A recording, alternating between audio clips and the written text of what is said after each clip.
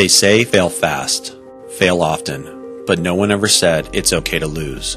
Over 84% of digital transformation projects fail to meet or exceed expectation. There's got to be a better way, a way to thrive even in the throes of change. There is. It's co-creation. It's not an idea. It's not an attitude. It's not a passing phase. It's an anchor.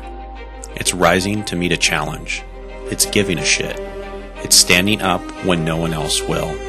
It's having a voice, yet knowing when to listen. It's proving, not assuming. It's taking risks without being reckless.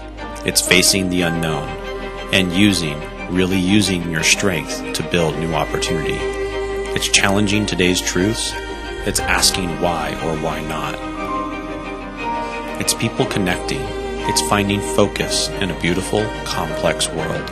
It's helping people design for the future and evolving today to create digital products and services that matter, that create lasting value, that make a difference in the businesses that create them and for the people they serve. This is co-creation.